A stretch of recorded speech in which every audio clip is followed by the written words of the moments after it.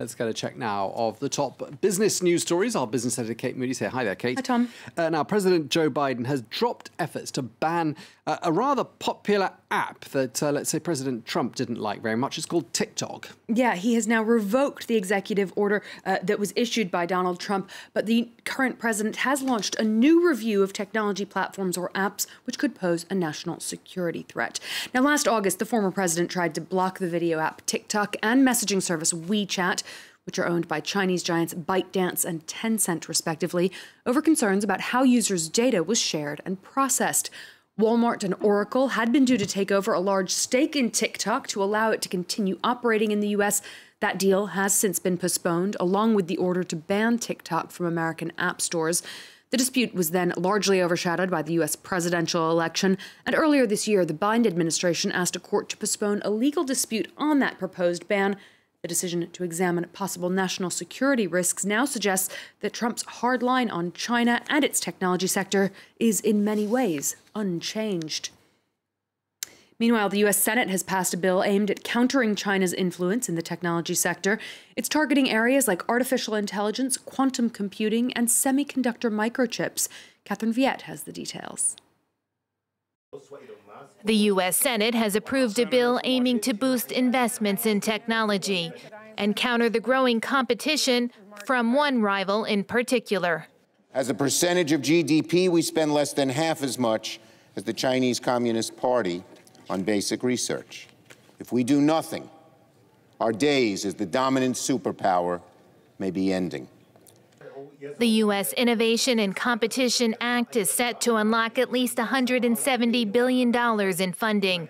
It's been described as the biggest investment in scientific research that the country has seen in decades. It includes funding to boost the production of semiconductor chips, an essential manufacturing component. But with $52 billion allocated in the next 5 years, it still falls short compared to China's $150 billion investment in the field. Both Republicans and Democrats have backed the multi-billion-dollar package. This is an opportunity for the United States to strike a blow on behalf of answering the unfair competition that we are seeing from Communist China. The bill must now be approved by the House of Representatives. Meanwhile, Beijing has hit back, accusing the U.S. of paranoid delusion and urging Washington to stop promoting the bill and stop depicting China as a threat. The Foreign Ministry said the bill interferes in its internal affairs and warned that it could damage Sino-U.S. relations.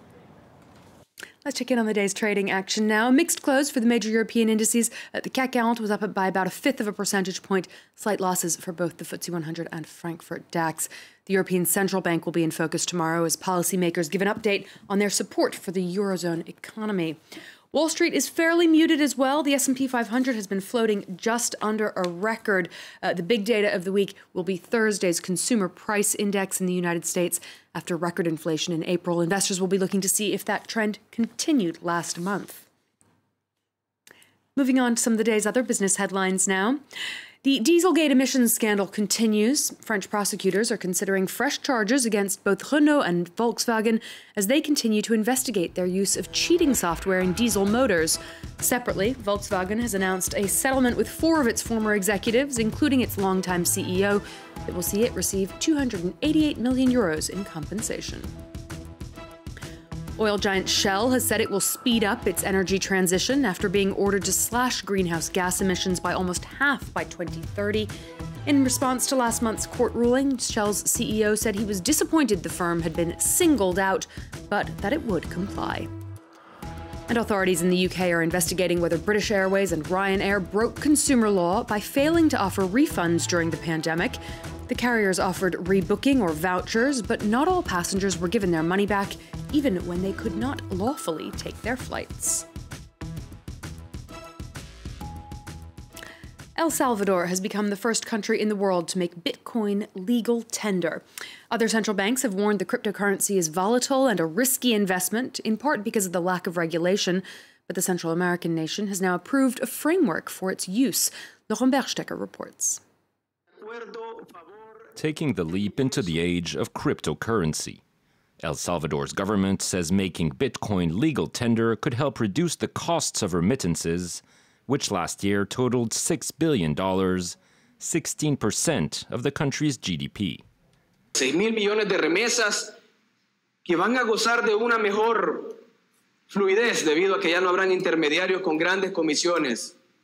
¿Se imaginan ahorros de entre el 10 y el 20% en comisiones? Es más dinero que viene a El Salvador. The new law will allow bitcoins to be used in any transactions, including to pay taxes. The US dollar will remain El Salvador's main currency, and the government will guarantee people can convert their bitcoins to dollars at any time, with an exchange rate determined by the cryptocurrency's market value. President Nayib Bukele, who spearheaded the bill, hopes it can help generate investment, promote tourism, and increase financial inclusion in a country where 70% of the population doesn't have access to banking services. Yet the opposition has warned of the high risks that come with the volatile currency. Si a un empleado le pagan con Bitcoin y de repente un día el salario gana $400, pero al día siguiente, por cualquier motivo, resulta que ya solo tiene $50.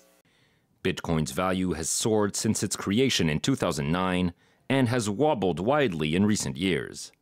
In May, a single tweet by Elon Musk saw the currency's price drop by 15% in just a few hours. Real changes afoot. It could be the first of many countries. Okay, well, thank you very much indeed. Our business editor, Kate Moody. Thank you so much. Let's just take you now